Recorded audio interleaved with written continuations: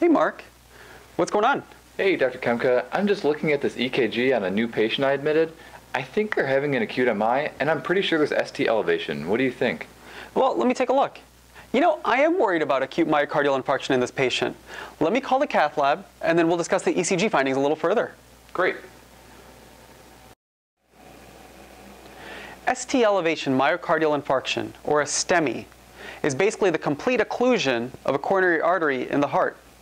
And rapid identification of this can literally save your patient's heart muscle or their life. Now let's take a look at this on the form of an EKG. In the EKG here, we're going to be looking for 1 millimeter or more ST elevation in 2 or more consecutive leads. Hey, Dr. Kemka. Where should we be looking on the ST segment for the elevated portion? That's a great question, Mark. So we're looking for something called the J point, which is right here. Now, the J point is at the end of the QRS segment and at the onset of the ST segment. Okay. And what are we comparing the J point to? So if the J point is here, we're going to compare the PR segment as our baseline, which is right here. Okay. So 1 millimeter or more of ST elevation at the J point compared to the PR segment. Does the shape of the ST segment matter at all? That's actually extremely important. So you have many different reasons to have ST elevations. Some examples are early repolarization, left ventricular hypertrophy, or pericarditis. So how do we know that we're having acute occlusion of a coronary artery?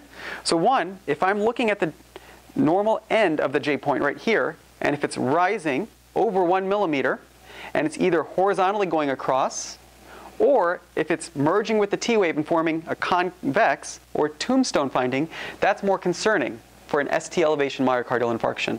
Okay, so if that's convex, that means that this one in front of me is concave, and this would be less concerning for an MI. You got it, but always remember to clinically correlate these findings. Okay, I think I understand ST elevation a little better. Let's talk about consecutive leads. Hey, Dr. Kemka, I heard you talking on rounds the other day about consecutive leads. What are those and why are they important?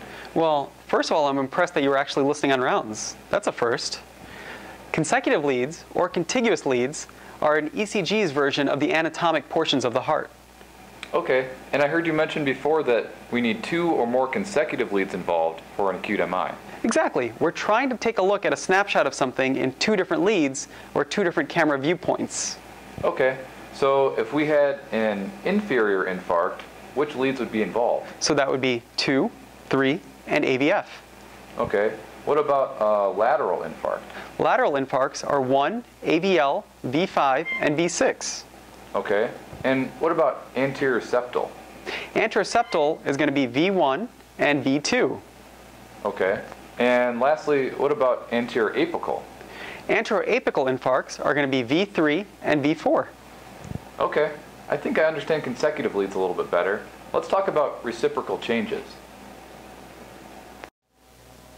Okay, now that we understand consecutive leads a little bit better, let's talk about the term reciprocal changes. So what does that mean and why is that important? So reciprocal changes are basically looking at the ECG on the opposite side from where you're having the current of injury. And they're usually in the form of an ST depression. Okay, so if we had an anterior ST elevation MI, we would expect a posterior change? Logically, that makes sense. But remember, your heart is irregularly shaped. So when we're talking about an anterior ST elevation, we're actually looking at the inferior portion for ST depressions. Okay. And likewise, if you had an inferior MI, you would expect changes anteriorly? That's correct. So if you're having ST elevations in leads 2, 3, and AVF, you're actually going to be looking anteriorly for ST depressions in leads V1 all the way up to possibly V4. Oh, okay. And what about if you had an ST elevation in the lateral wall? So the lateral wall is a little challenging. In your standard 12-lead ECG, there's no great opposite side. Okay. I think our patient earlier must have had an anterior STEMI. How did she do? She's actually doing really well. They were able to open up her coronaries, and she's recovering in the CCU. Great. Thank goodness we knew how to read EKGs well.